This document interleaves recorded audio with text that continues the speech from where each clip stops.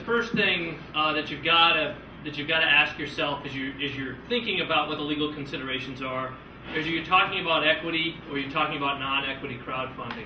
Because from the legal perspective, they are entirely different. Very different analysis, very different way to look at them, very different sets of concerns. And I think that, we've already talked about, I think Tom went through in a lot of detail and talked about what some of the issues are and things you need to think about in the world of non-equity, and some discussion on the equity side too. And we'll go into more of that in a little bit more detail. Really, as I think about it, it really shouldn't say equity versus non-equity. Equity, I think, leads people to think about just stock. It really should be securities selling versus non-securities selling. And I think if you look at it that way, maybe it'll give you a little bit of a broader perspective, because securities is more than just equity. Securities is more than stock. As I pointed out in my quick comment before, it can also include the sale of a promissory note. So you've got to be really careful when you're out there trying to raise money for your venture, and if you're selling something to somebody other than a product, you're giving them an interest in your business. Even if it's not stock, it could be a security, and if it is a security, then you've got to look at it through the securities lens, through the New Jobs Act lens, not through the Kickstarter lens, for lack of a better way to put it. The other thing you got to think about in connection with all of this is the current environment. I mean, Kickstarter's been around for ages compared to equity crowdfunding, right? Which just became potentially legal in April of this year. I mean, Kickstarter's been around for a little while. I don't know, a couple of years anyway. I don't know when your first venture was. Mine was about almost 2 years ago. Okay. Kickstarter's been around close to 4, I think. It hasn't been that long. But So been around for a while compared to equity crowdfunding, but it also lives in a world where, because you're not selling securities, as I pointed out, it's a different set of rules that you have to worry about, and I think easier to fit in the current legal environment. You're not selling a piece of your business. There are things that you need to think about and worry about that I'll talk about shortly. But when you talk about equity crowdfunding, it is very, very new. I think it was signed into law on April 5th of this year, sometime around then. Not April 1st. It wasn't April Fool's Day. It was a couple days later. But it's historically not been allowed. I think, as both of these guys, the previous speakers, have both pointed out. I mean, crowdfunding, raising money from a lot of unaccredited investors, historically hasn't been allowed. So it is very new. It's a whole new environment, a whole new set of rules, most of which we don't even know yet. So, next slide. Thanks. So let's just talk about considerations from my perspective. I'll say the legal perspective. I can say the legal business perspective for some of the non-equity crowdfunding stuff. It is more project-based than business-based. You can use it to build a business. You can use it to test a project. You can do those things.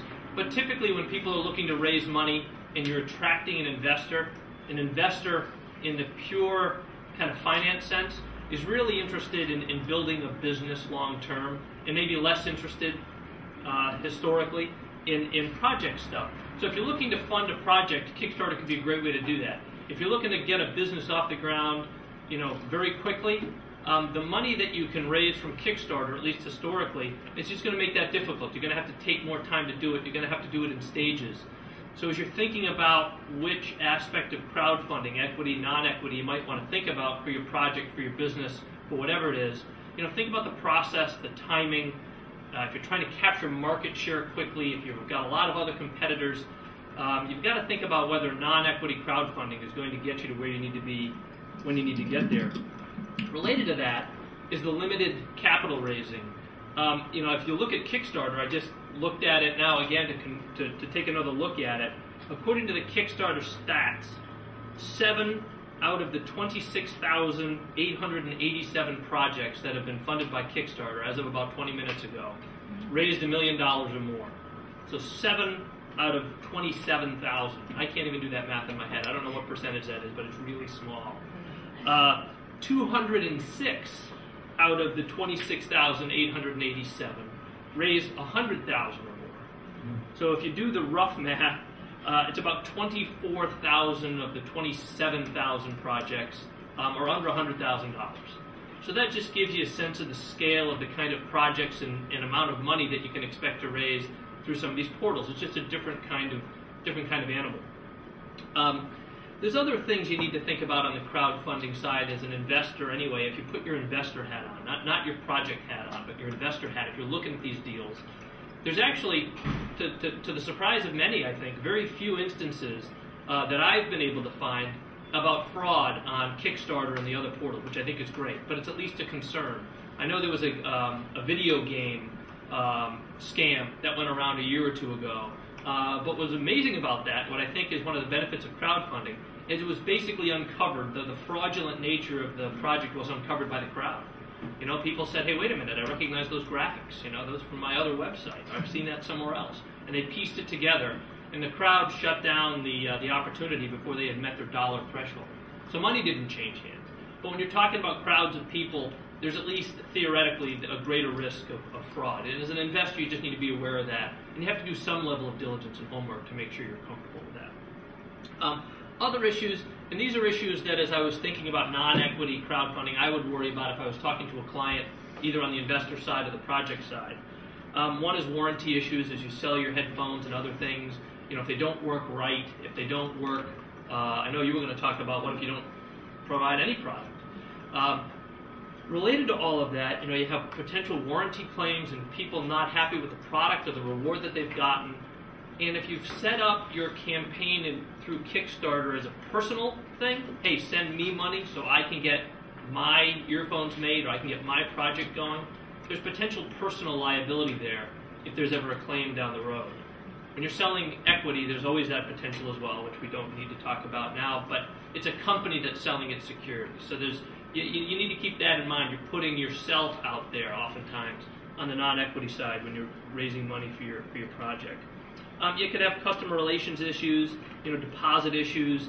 You take money, you can't provide the product. I would worry about consumer protection issues coming up, or at least regulators in the states being worried about consumer protection issues, people giving deposits for things and then never getting the product that they were promised. Where does that leave the project leader? Where does that leave the person who set up the campaign on Kickstarter or whatever? So, you know, there are some things that you need to worry about when you're either looking at these projects or, I think more importantly, looking to set up these projects and saying, hey, how can I raise money for my venture, for my project?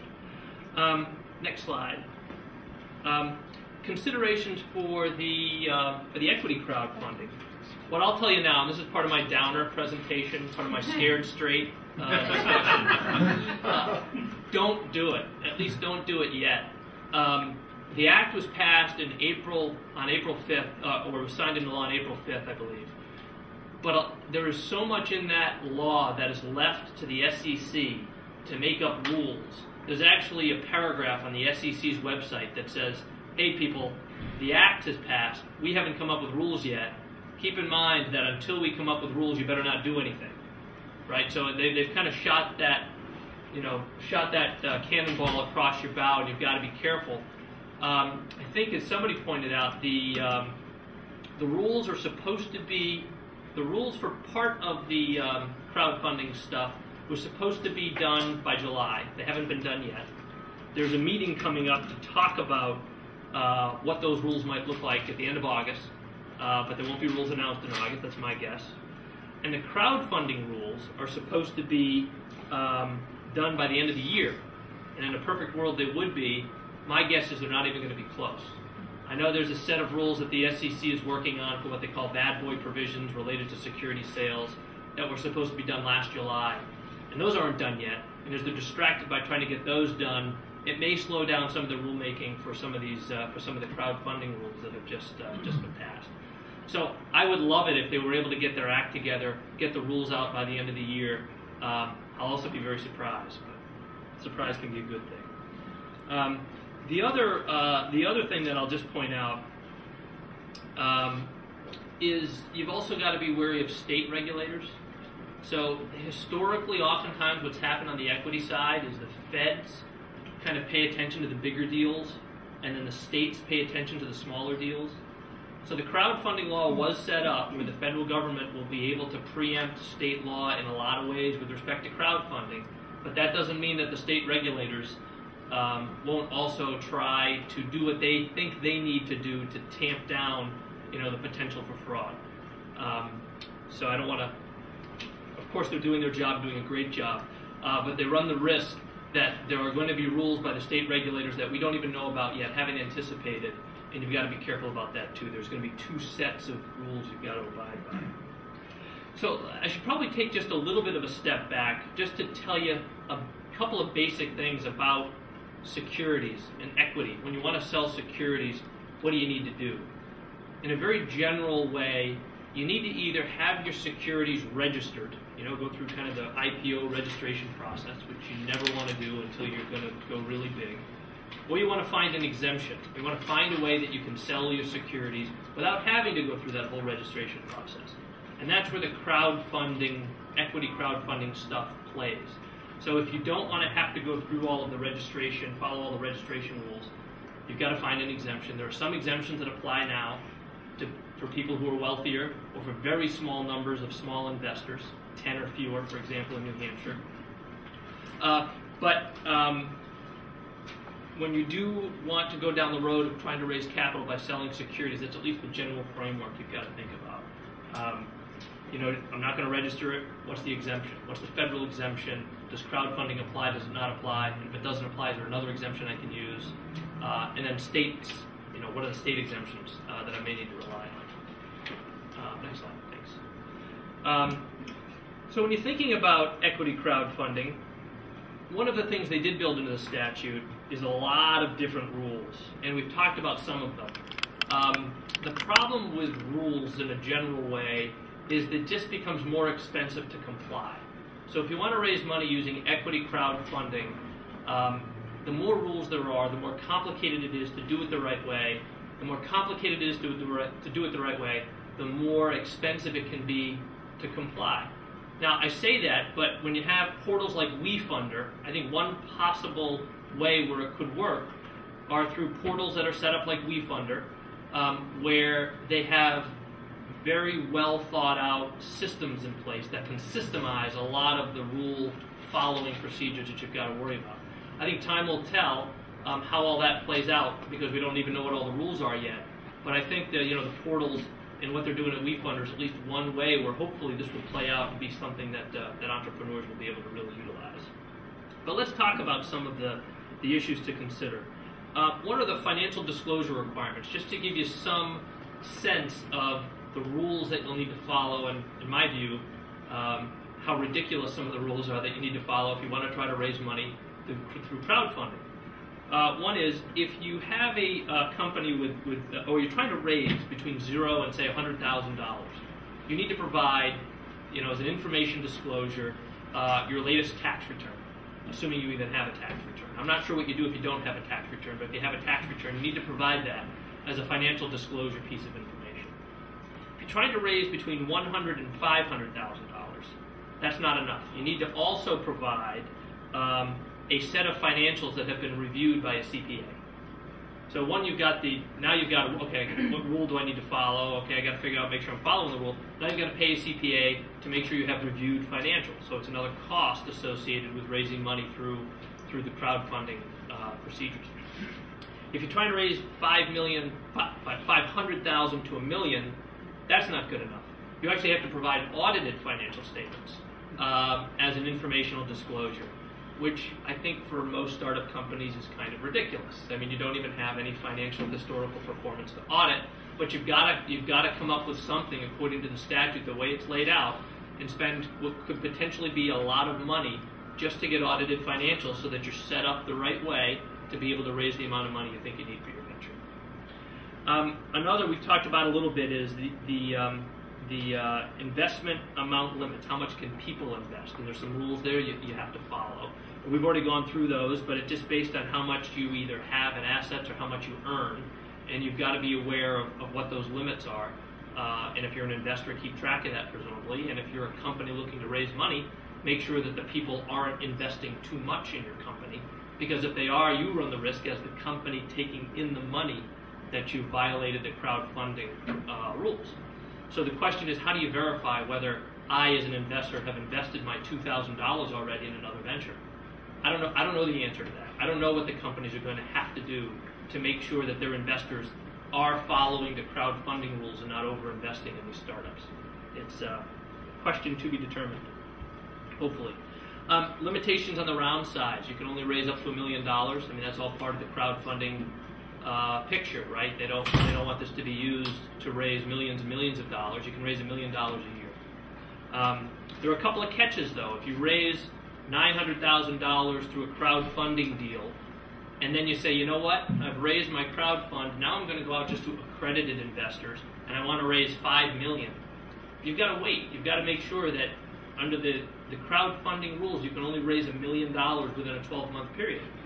So if you raise 900, and then you want to raise more than another 100,000, or you want to go outside the crowdfunding act, you've got to wait, because whatever money you raise is going to go count against the million that you're allowed to raise in that 1-year period, and it's going to screw up your crowdfunding financing. So you're going to have to be planning ahead to say, I want to raise no more than $1 million in the next year. Okay, crowdfunding may work. If you want to raise more than $1 million in the next year, even if you think crowdfunding might work for part of it, it may not work, because down the road, the money that you raise is going to come back and spoil the crowdfunding exemption that you had. So you've got to look at the whole scenario. There are restrictions on the sale method, through a portal, a broker, and I talked about that a little bit. I think that actually is not may actually be a good thing, because they'll be able to set up the systems to help with some of this rule compliance. And just the costs. I think one of the attractions of Kickstarter and project-based financing like that is you can do it without much of a money outlay. But the web portals are going to be looking for a fee, presumably, because they've got to keep their lights on. You might have to provide audited financials, so you'll be paying a CPA. You're going to be stuck paying a lawyer to do something, even if it's just to cut stock certificates to people. So sorry, but we're going to be part of the process along the way somewhere, maybe less. But there is going to be an accumulation of costs, and some of those costs you have to lay out, potentially, before you raise the money. You've got to get your audited financials done, things like that. So there is going to be at least that consideration you'll have to keep in mind.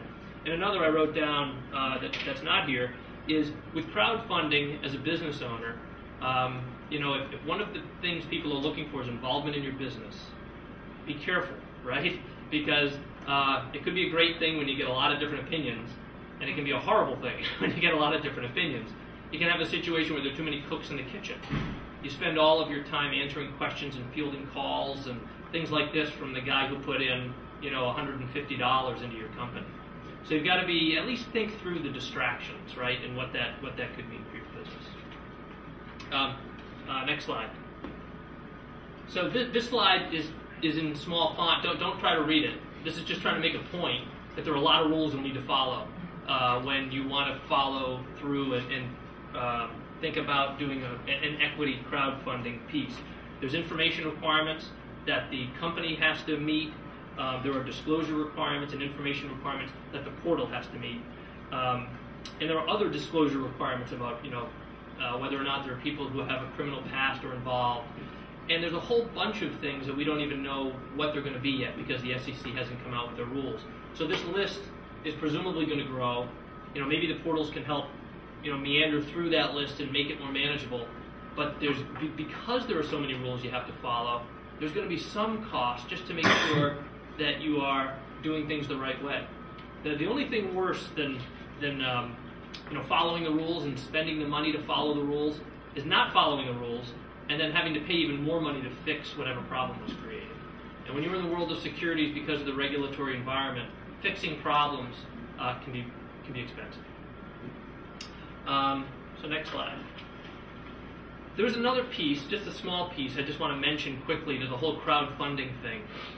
Right now, if you want to raise money, you generally can't solicit from people. You can't put an ad in a newspaper, the Wall Street Journal, and say, hey, I'm trying to raise money. There is a movement afoot to say, and part of the Jobs Act, that says you can generally solicit to raise funds, but you can only sell to accredited investors, those wealthy individuals that have more than $1 million of net assets, or make more than a couple $100,000 a year, or $300,000 a year together with their spouse. So if they meet those requirements, you can generally solicit. You can only sell to those accredited investors. That could be a very valuable thing, though, to companies looking to raise money because they can get the word out more broadly. But we don't know what strings are going to be attached to this provision either. There's a big meeting on August 22nd coming up that maybe Mike knows about, and there's going to be discussion about these general solicitation rules. These rules, again, were supposed to be done in July. They're not done yet, but they'll talk about them in August. So just to give you a sense of the timing of some of this stuff, it's going to take a while. Okay, next slide. So here are my takeaways. Non-equity crowdfunding, I mean, you've heard it can be a great thing. Successfully get projects off the ground, test ideas, maybe be the beginnings of a great business. But if you do it, just know what you're getting into. And I think that's been covered already, but there are ups and downs of non-equity crowdfunding. That if you're aware of it, at least you go into it with your eyes wide open. With equity crowdfunding, don't even think about it. Just don't do it. The act has been passed. The rules have not. The rules are going to be incredibly important so that we all know what you need to do to actually comply with the requirements for doing an equity crowdfunding. I hope that after those rules start to come out and the discussion continues, that I can be as enthusiastic about crowdfunding as the other guys we've heard talk this morning. I'm a little bit pessimistic, just because, you know, as you could see on one of my prior slides, the list of rules, even in the statute, is already somewhat onerous. Some might say very onerous. Some might say a little ridiculous. So it'll be interesting to see how it plays out, and happy to kind of answer questions and talk it through for anybody else who wants to. Yeah. Just from the investor point of view, yeah. One thing I haven't heard anything about is how a small investor gets their money out of their investment. Most of us are investing for specific purposes, retirement, funding our children's college education, that sort of thing. I can invest in a stock today and sell it tomorrow. Has there been any thought about that part of it? I think it's a great question, because what it does is it underscores a reason why equity crowdfunding is so much different than non-equity. With non-equity, you know what you're getting and you have a sense of timing. With equity crowdfunding, you are stuck. There's no public market, right? So once you buy it, part of the deal is you've got to be willing to hold it. And hopefully there's an exit. It could be 2 years, could be 5 years, could be 7 years, could be never. So you don't have that same level of control generally when you buy into a private company. And it's those kinds of nuances that I think make crowdfunding with equity a little bit of a challenge, because at least people need to understand what they're buying when they get into it. And I don't think people necessarily do. It sounds like it's great, it could be a great thing, but you also don't want to steer people away from or towards something that may just not be appropriate. Do you think that might be part of the savvy equity crowdfunding offering? What the SEC may require investors to sign a statement that'll have a whole bunch of things. I fully understand and appreciate that I'm investing in a private company and I may not ever be able to sell my shares, right? So at least it'll call it out to you if you actually read all the documentation. That you'll have an opportunity to have that disclosure made, think about it, and then really decide whether or not it's an appropriate investment for you. Do we have time for questions, Tom? Yeah. Okay. Yep. I'm surprised not to hear anybody talk about IP and IP protection. It was touched on, but how much do you worry about, the iron buds is somebody, scamming that idea and running with it, or is that just sort of being nervous over nothing? I think it's an incredibly important due diligence question, and one of the things that we don't know yet is when you're doing a crowdfunding equity deal, what level of due diligence is anybody doing? For example, let's take the earbuds, and maybe it's an issue with Kickstarter too. But with the earbuds, let's say that he had stolen the idea from me. Nobody's doing the diligence on that to check to see if there's any kind of claim or infringement or overlap or anything. So there is a kind of a dearth of information because of the minimized due diligence that'll be done on these deals. Well, conversely, I guess the question is there protection if somebody yanks it? I want to go try and raise $60,000. Is there protection for me as an issuer worried about somebody yanking the idea in any way, or no? Yeah, I would think so. I think whenever you go out there and you start talking to investors or talking to the market or trying to raise capital, you have to take steps to protect what it is you're selling. And maybe I'm not sure if that's your question, but if you've got earbuds and you want to talk to investors about it, and you don't want somebody stealing the idea, you don't want the market hearing about it and having somebody else run with it, then you've got to figure out what IP protections you should have so that when you talk to the market and people learn about it, you've still got something that's protected enough that has value that people will invest in. So you got to go patented, basically? It depends on what it is. Patent, a trade secret is incredibly powerful. I've had clients who were just about to go to the patent office and file a patent on some process they had. And they had a buyer come up and say, don't patent it. Because if you patent it, it becomes public. We want to buy it as a trade secret because it was a formulation. And nobody would be able, it's like the Coke secret formula. We don't want that to be public. We want that to be ours. We're going to keep it secret. So it depends on the nature of the IP, and you've got to think about that. Depending on the nature of the IP, how do you best protect it?